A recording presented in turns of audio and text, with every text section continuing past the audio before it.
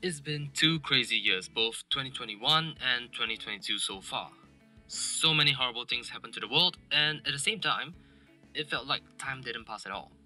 Over here in NUS though, I have completed the first year of my electronics engineering degree. That was a mistake. It's supposed to be electrical engineering. Electrical and electronics engineering is offered in NTU. I get that mixed up a lot, don't I? So, before I return all the knowledge I've learned so far, I felt that maybe I should go into detail all the modules, give my opinions on them, and perhaps rate them. This could double up as a video on what EE freshmen can expect. I know all the Chongsua people out there who has been conditioned to mug for all their lives are desperately asking, oh, what should I study for, what should I study for? And I hope I can give you all some tips. But seriously, you guys should really just enjoy this little break that you have. For Singaporean guys, have fun for your 2-year vacay. You can just start studying in the last 3-4 months. If you have been mugging for the past 12 or so years and you are heading off to grind for yet another 4 more, then I think this will be the only pit stop and you wouldn't want to miss it. Now without further ado, let's start off with semester 1. I've taken 7 modules for a total of 22 modular credits or MCs. 3 of which are mini modules that only last for half a semester and they provide 2 MCs each. We shall begin with Y1S1 Electrical Engineering Principles 1. This is an elementary course teaching you the fundamental principles of electrical engineering and DC electricity. Starting off, you'll learn about laboratory and electrical safety, functional block diagrams, approximation, and rounding off. In the first 6 weeks, you'll be introduced to electrical components such as DC power supplies, resistors, voltmeters and ammeters, and principles like Ohm's law, current divider rule, Kirchhoff's current and voltage laws, superposition, and Thevenin equivalence to know how electrical components work on a circuit diagram level. In the next 4 weeks, you'll learn how electrical systems work from a bird's eye perspective with things like power ratings, efficiencies, losses, load curves, and reasons for failure. Battery specifications such as capacity, internal resistance, voltage ratings, and C ratings will be explored. More electrical components will be introduced such as photovoltaic cells, capacitors, and inductors. These will be put together to form resistor capacitor inductor circuits or RCL circuits, which will introduce us to yet more concepts such as oscillation, damping, frequencies, resonance, and most importantly, ordinary differential equations. This term will be appearing quite often from here on out. Basic thermodynamics and mechanical stress are also taught. Lessons will be divided into lectures where all the concepts are covered and lab sessions where you can get hands-on and use equipment such as DC power supplies, oscilloscopes, function generators, and multimeters. In terms of assessments for this module, it comes in 4 flavors. First off, there are weekly worksheets for both theoretical and lab-based work, and you'll have to submit your lab data measurements, circuit diagrams, graphs, Excel tables, answers, and whatnot in the form of a Word document or an e-logbook as they like to call it. Pretty straightforward, just do and submit it every week. Of course, there are quizzes for midterms and finals, and when I was taking the module, both of these happened to be on weekends before their respective recess weeks. Now, recess week is a week where there's no lessons whatsoever and you're supposed to do your own studying. Many of our students rely on this in order to really catch up on their studies, and EE111A has their exams before them. So I don't really understand what's going on, and I really wish that, they would actually time their exams after recess week. Hopefully this changes, but I don't know. You're warned. There is a personal research topic that will be given to students, and you'll have a 2-week window to do your own research before presenting it to the rest of the class. The topic could range from comparing the differences between electrical components made from different materials to discussing the technical requirements to automating a train. There's then a 1-week period where you have to produce a research report for submission. This is genuinely quite fun, and researching my own topic and hearing topics from other people was a interesting and eye-opening experience. Lastly, there's a group project where, using the knowledge taught, you have to come up with a system for a delivery quadcopter or an autonomous vehicle, or whatever the stuff fancy for the batch. You have to include specific models on whatever components used, their calculations and reasons for choosing them, and also produce a bill of materials for your group project report document. By the way, there's a group presentation. Our professor for this batch's grouping was Prof. Chua. She tries to encourage class engagement and discussion and made learning the module much more bearable.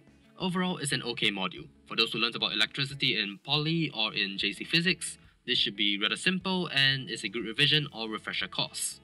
Moving on to CS1010E Programming Methodology. This is a basic programming course for all engineering freshmen.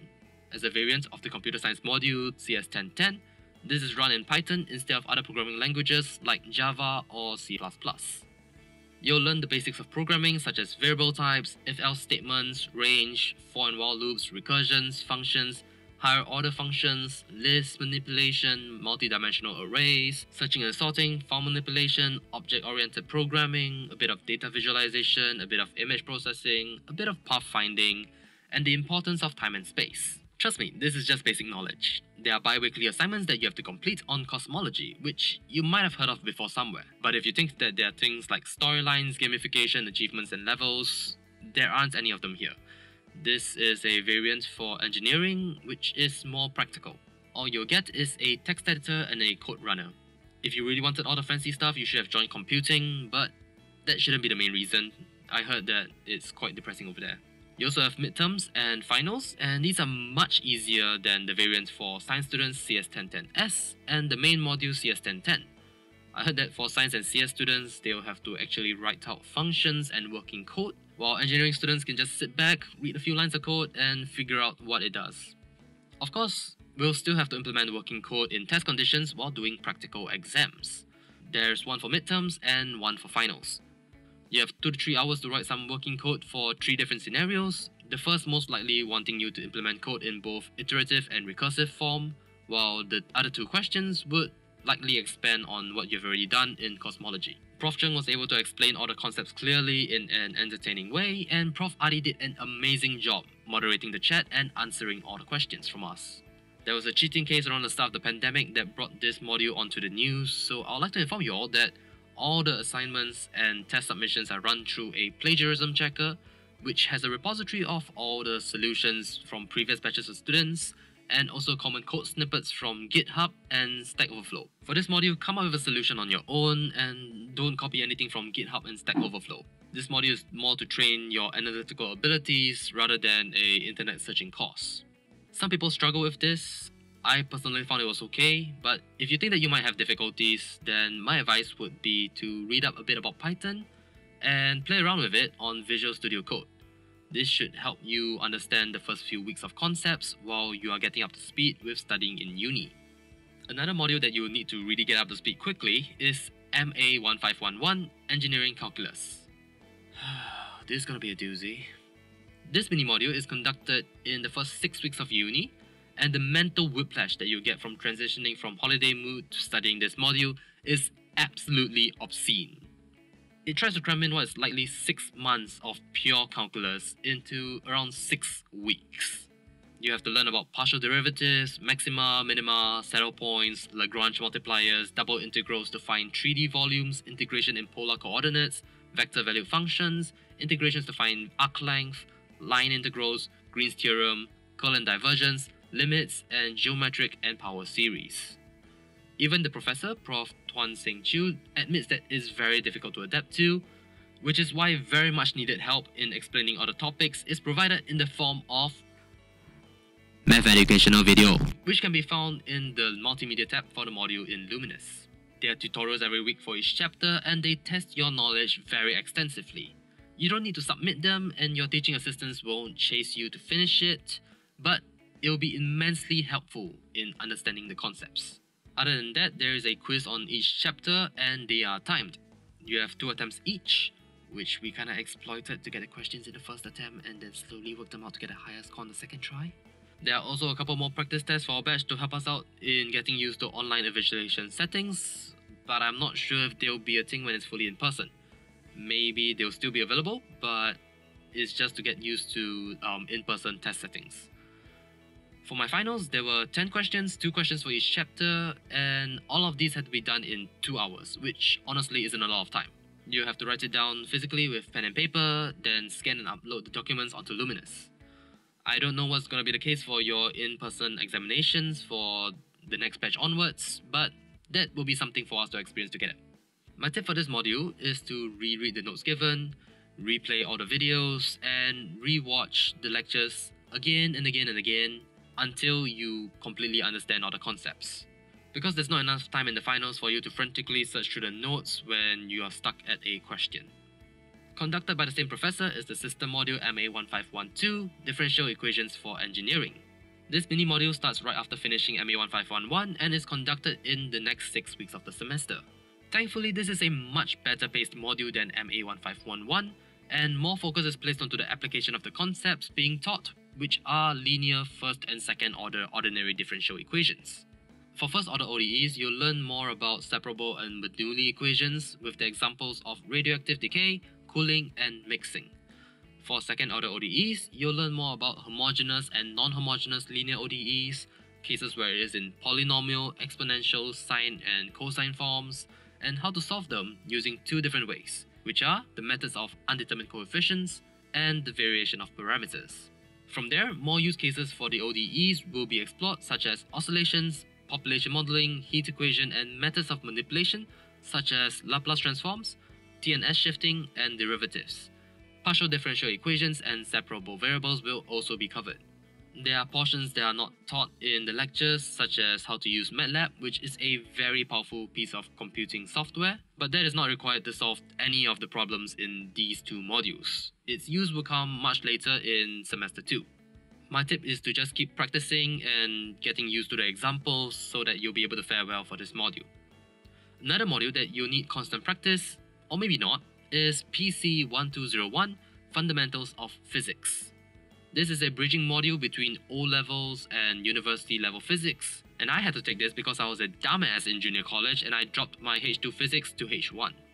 It covers JC level physics, which can be divided into physical systems and electromagnetism. For the physical side, topics such as kinematics, vectors, projectile motion, circular motion, centripetal acceleration, relative velocities, forces, friction, energy, work done in a system, conservative systems, linear momentum, collisions, oscillations, damping, and simple harmonic motions are covered. As for electromagnetism, electric field and potential, current resistance, DC circuits, magnetic fields and their sources, and electromagnetic induction are taught. If you feel like that's a lot, well, yes, it is. This is about 2 years worth of JC level physics that's being taught to you in 12 weeks. This felt like revision to me because I've learned everything in JC, and the electricity portion is being taught and further expanded upon in EE1111A. In terms of assessments for this module, there are 2 graded assignments that have a 2 to 3 week window to finish and submit, 2 mock tests, and a midterm and final quiz that will cover only the topics that are taught in the respective half semesters. Prof Tay, who teaches this module, is a very nice person, and you might see him around in PGPR since he is a warden there. One thing though is that he likes to go on tangents during lectures, so you might need to do your own reading to get through all of the syllabus.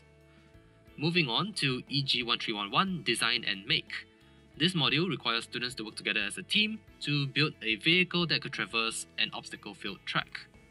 Our batch had an added requirement of throwing a ball over a wall at the end of the track. The vehicle will have to be built using the provided materials of an Arduino Uno, some motors, some servos, and other materials like cardboard, ice cream sticks, and a small rubbery mat, among others. You'll also be provided a small acrylic board to laser cut some parts of your choice during lab sessions that occur every 2 weeks. The module is graded by the performance of your vehicle based on a checklist, and there is a bonus mark for having the lightest vehicle amongst all of the vehicles that checks out all the points. Groups will also have to make a short video presenting the design process, the trial runs, and the actual performance.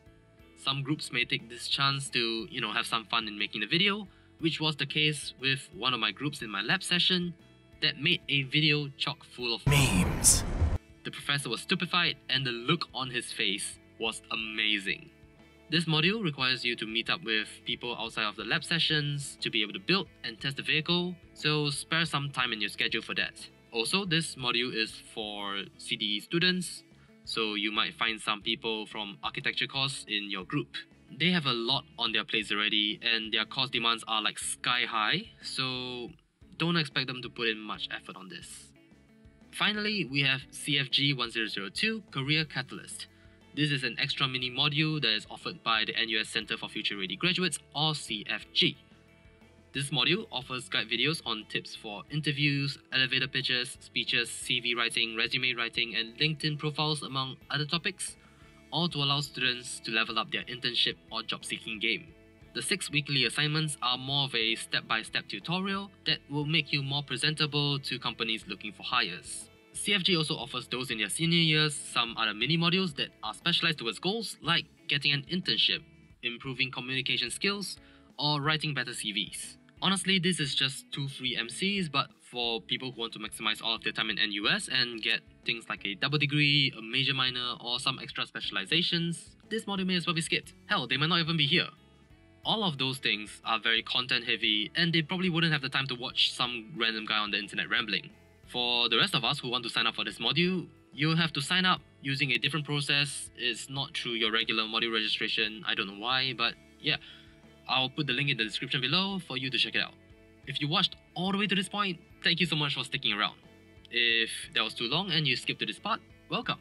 TLDW, if you want to be ready for Year 1 Semester 1 of NUS Electrical Engineering, then you'll want to learn a bit about Python programming to make life easier for you.